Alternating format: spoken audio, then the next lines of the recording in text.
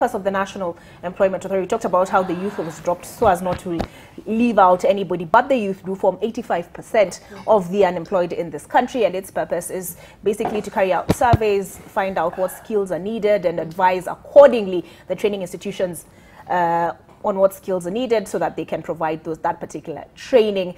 Deline, how did you receive that news? Who would you have liked to see chairing the National Employment Authority? Wow. Thank you so much, Olive.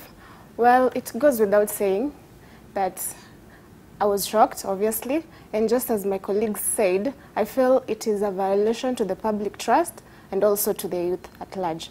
Because year after year, election after elections, we've always had the government say, we'll give more opportunities to the youth, we'll create more opportunities to the youth. Just like my brother said, initiatives such as the Youth Enterprise Development Fund, the WESO Fund, we don't know where they are right now. And such initiatives are what are supposed to provide, or rather give the youth platforms, especially the youth in the creative arts. It should provide for them opportunities to take loans for self-development. But where are they now? We don't know. So I feel it is really, really a public violation, and the government obviously has not kept its promise. And if we keep waiting for the government to create employment for the youth or give jobs, which I can confidently say, there are no jobs. Jobs are scarce, you know? And if we keep waiting for them to give us jobs, I think it's like waiting for Moses to part the Red Sea, you know, which is close to impossible. So I really feel that that position would have been given to a youth. Okay. Who, for example, would you like to have seen chairing the authority? Well, we have so many youths. We have myself. Yes, even myself. So, but generally, there's so many youths who could have been given that platform. Not only to mention specific people, but it could be even a public announcement, you know, so that the relevant people or people who feel they meet that criteria will have applied. And I feel it will have been a fair process. All right. Yes. Okay, I'll come back to you, Enoch. You made reference to what President Uhuru Kenyatta said when he appointed Moody Awori to chair the sports fund. And he said the young people are just not trustworthy. Do we just want to get rich too quick? Do we not have a work ethic? Okay, I disagree with that notion. And I'm so disappointed to hear that somebody we really trusted and we elected and we thought he was going to champion, you know, the feelings and our goals and objectives of the youth in the country. And when it reaches, you know, in such a situation, what I can only just advise the youth, let's just create our own things and start doing our own employment online. I mean, what else are we going to do? Because if the president himself can utter such words and say that it's about mistrust and nothing else, and let's just go back to what is required of us to get even these jobs. We always go there, and this is what we are told, what's your experience, right? Then if you do not qualify for that job, what do they go next? What connections do you have? Then if you don't have a connection towards that particular job, then what skill do they want from you? They will find a way of nullifying you out of that job. So well and good, as much as we would say that we're waiting for the government to do something for us, it's not going to happen. It's not going to happen, Olive, anytime soon. So what I'm just trying to say here is let them have their own jobs. Digital communication, I'm actually a very big ambassador of digital communication. That's why I'm doing my graduate studies at USIU for my master's in all this social media, everything that we have around. And if you could see on what statistics have, I mean, go on to history back to 2003 when LinkedIn was created. It was founded in 2002 and launched in 2003. Why is this platform available?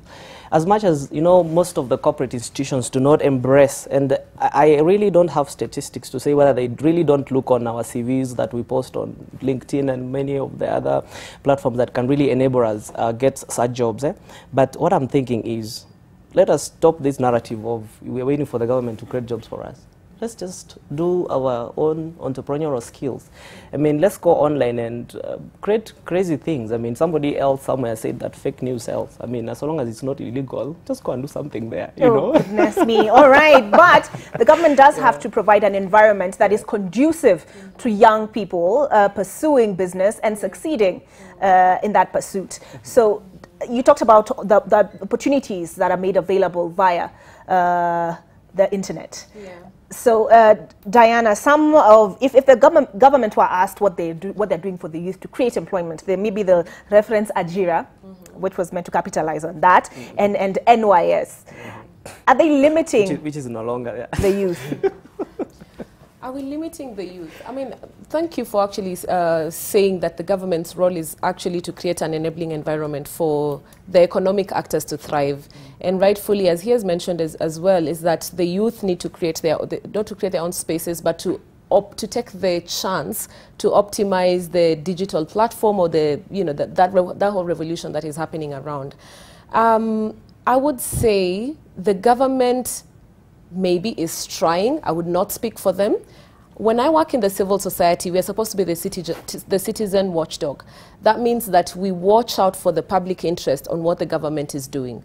As you pay your taxes, whether it's through employment, whether it's through the public goods or whatever you use, then you actually deserve to have a service from the government. And such are these authorities that are created to enable the young people to optimize the opportunities that are there. But we feel like they're not doing as much as they could. And we don't think it's just literally for the legislators, because we've had of online conversations where we're asking where are the young legislators who are in parliament or who are in the assemblies, the county assemblies and the National Assembly. What are they doing on our behalf? Are they just keeping quiet and watching the executive do as they please? No, they're also supposed to be there to play a role.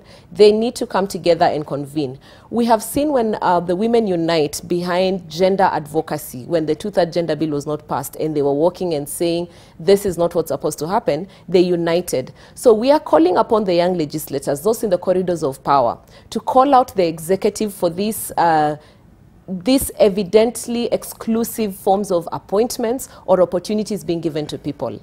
And the private sector I think is trying its best through I think KEPSA, the Kenya Private Sector Alliance. I think they've done so well in trying to ensure that youth are included in the private sector engagement. And even in terms of economic governance, and when you're looking at growing a country from a third world country to a first world country, which is somehow encompassed in our Vision 2030, which is to see Kenya being a globally competitive country by 2030, you find that diversity, workforce diversity is very important. You can't have a bunch of old people sitting alone trying to make policies or decisions or creating an enabling environment for young people in future. It will not happen.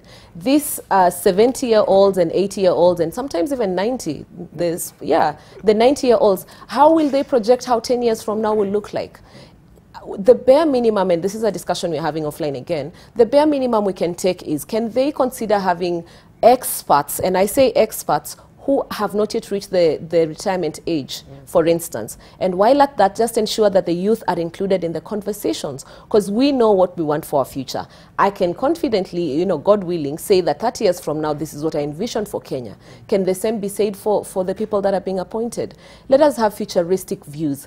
Even as politicians... You have something invested in the future. Yeah. And I would also urge the young people, when you're voting, think of that politician who will carry the policies for 30 years to come.